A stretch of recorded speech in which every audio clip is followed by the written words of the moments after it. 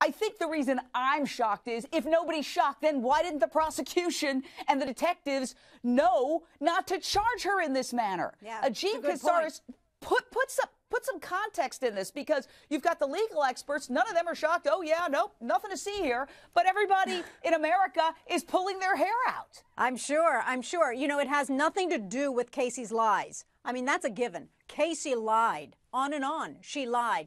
It all has to do with the Constitution. And the fact is, when she was interviewed at her home that night, there were two statements she made that they selected to charge her with, lying to a law enforcement officer. When she went to Universal, there were two statements they selected to charge, lying to a law enforcement officer. Well, the appellate court said, when you have this one interview, you can't have multiple charges of lying to a law enforcement officer because it's all one statement.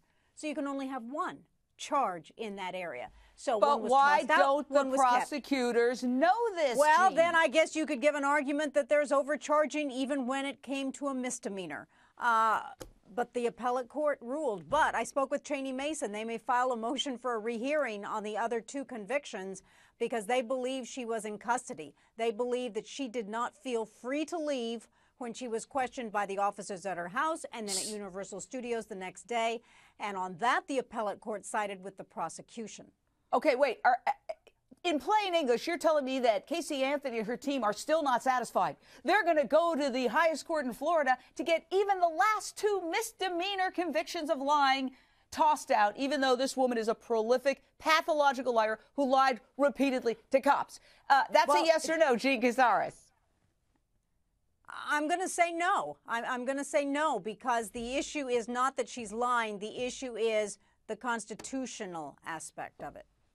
All right. Well, you explained that very well, but here's what I don't get. All right.